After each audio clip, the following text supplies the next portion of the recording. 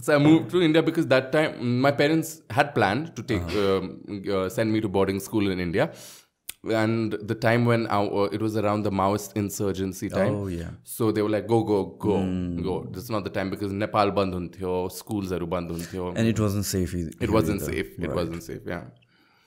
So that's why I was there in India and I've been there ever since. And that's why I have the Indian accent. And like, because it's that formative years when you're growing up, when you converse with people, you get that accent. So like, even though my school was an English medium school, but it was a culture and amongst the boys to speak in Hindi. Yeah. So to fit in, I had to start speaking in Hindi. And now my Hindi is like I can be in India and people won't think my grammar isn't great, but my tone is like an Indian person. So people don't think I'm Indian there. I'm Nepali there. But here in Nepal, everyone's like, are you Indian? I'm like, no, I'm Nepali. So is that the reason why you're Nepali?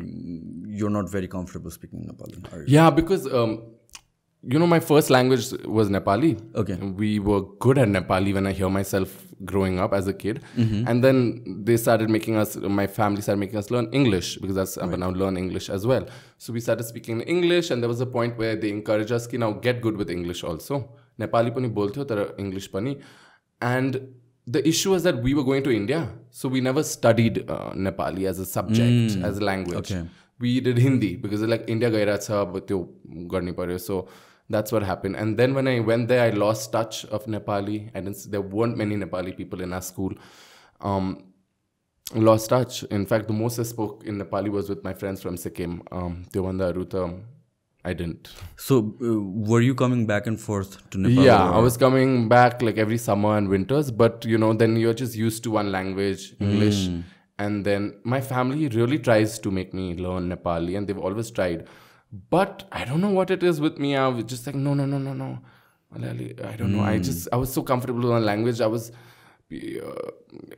don't know. So do they speak in Nepali at home or mostly in English? So there's Nepali English, with each other. And they'll speak with me in Nepali also, but I'll reply in English. Like my dad, literally there are times where he's like, okay, now hami Nepali mein matte kura garni. Ani I'm like, I feel shy. Yeah. I don't know why I feel shy.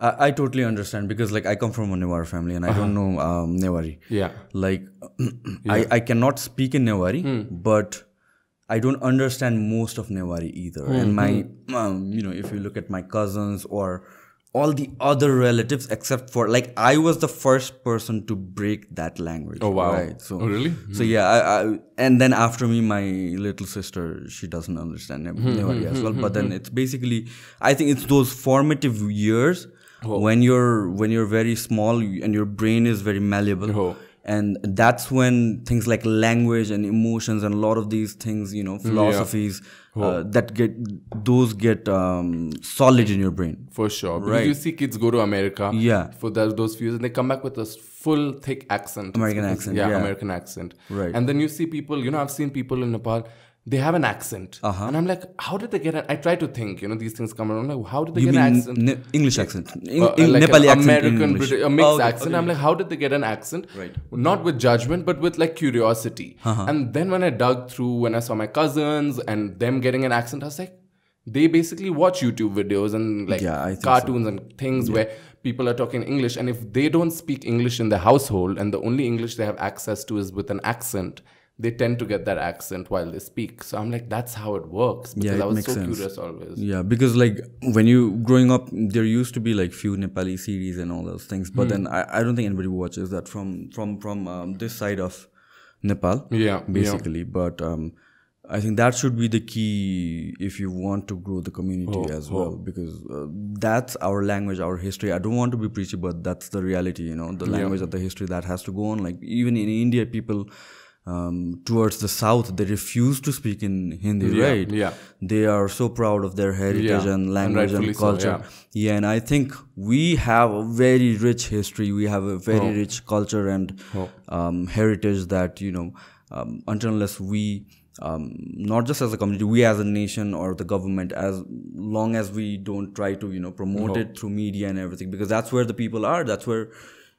the kids are, and I think that's where the effort should be as well. For sure. Like how, like I mean, it doesn't have to only be Nepali. Like you said, you're from the Neva community, and your language is also so nice and unique. So if you know that, also, you're preserving it. I think it's actually. Yeah, good. I'm trying to actually learn it now. Nice. Maybe I'll get a tuition or something like that. Because my dad used to be. The funny thing is, my dad used to be a very proud Newari. You know, when I was born, he was like, I'll teach him Newari and stuff like that. And I was the first person to actually not speak Newari in my whole entire family.